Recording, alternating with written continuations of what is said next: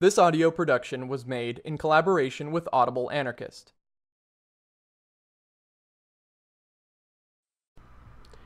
Introduction. I want to tell you about anarchism. I want to tell you what anarchism is because I think it is well you should know it. Also because so little is known about it, and what is known is generally hearsay and mostly false. I want to tell you about it because I believe that anarchism is the finest and biggest thing that man has ever thought of. The only thing that can give you liberty and well-being and bring peace and joy to the world. I want to tell you about it in such plain and simple language that there will be no misunderstanding it. Big words and high-sounding phrases serve only to confuse. Straight thinking means plain speaking. But before I tell you what anarchism is, I want to tell you what it is not.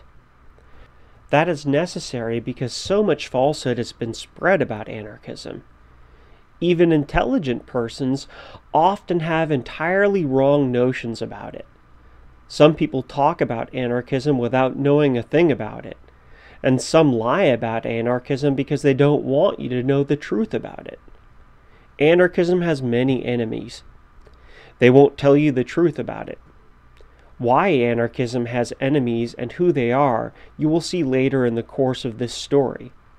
Just now I can tell you that neither your political boss, nor your employer, neither the capitalist, nor the policeman will speak to you honestly about anarchism. Most of them know nothing about it, and all of them hate it.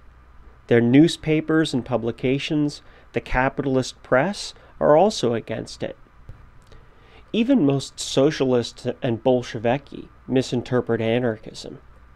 True, the majority of them don't know any better, but those who do know better also often lie about anarchism and speak of it as disorder and chaos.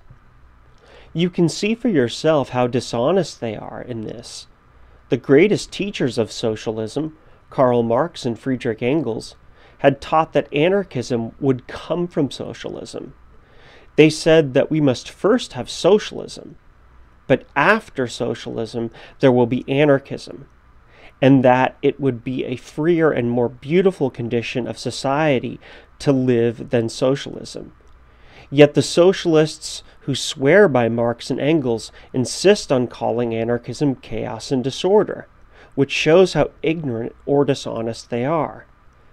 The Bolsheviki do the same, although their greatest teacher Lenin had said that anarchism would follow Bolshevism, and then it will be freer to live.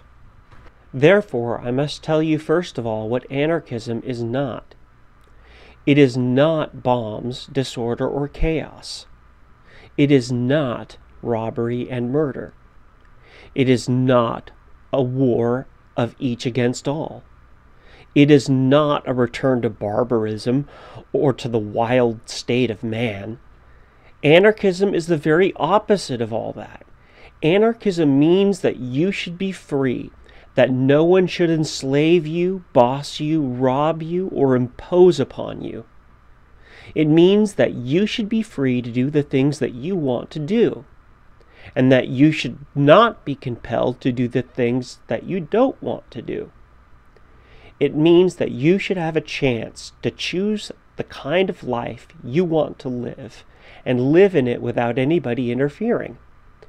It means that the next fellow should have the same freedom as you, and that everyone should have the same rights and liberties. It means that all men are brothers, and they should live like brothers in peace and harmony. That is to say, there should be no war, no violence used by one set of men against another, no monopoly and no poverty, no oppression, no taking advantage of your fellow man.